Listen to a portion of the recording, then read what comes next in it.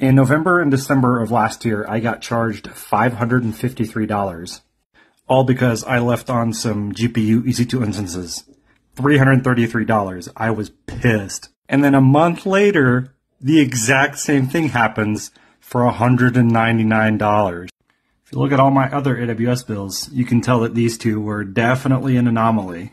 And yes, before you ask, I did have a budget. It was set at $30. I blew through it right away. I missed the first notification in my email, and then I only got notified of the fact that there was an EC2 instance running when I got the bill. This whole ordeal actually caused me to start Notifox. Notifox is a service that allows you to very easily send yourself text messages using an API.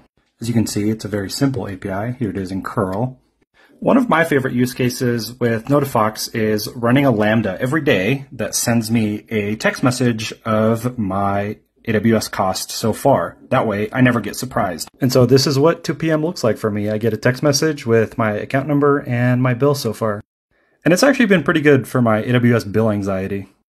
If you want to try this out for yourself, you actually can. I made this open source on GitHub. It has some great installation instructions and how to deploy it using Terraform. You can also just copy the code and put it in a Lambda. Go to notifox.com, click on Create Account, and then as a special reward for everyone who's watching, go to Account, type in Launch 10, press Enter, and you get $1 for free. We can actually test this function by triggering it using the AWS CLI by saying AWS Lambda invoke budget Lambda, pressing Enter.